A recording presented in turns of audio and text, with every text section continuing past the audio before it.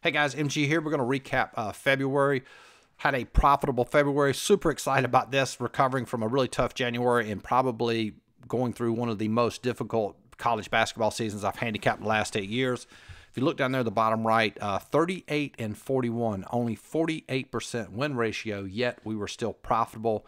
You look there to the left of that, that's 11.1% ROI. That means the amount of money that we invested, we got back 11.1% of that, which is very good, especially when you compare it to other investments like stock market, mutual funds, etc., up 2 units. So again, super proud of this record. Never apologize for having a winning month in this business. Even a winning day, that's something you need to celebrate. This is a very, very difficult business. I've always talked about it on this channel, but a doable business. So look forward to a strong March, and good luck to you guys as well. Peace.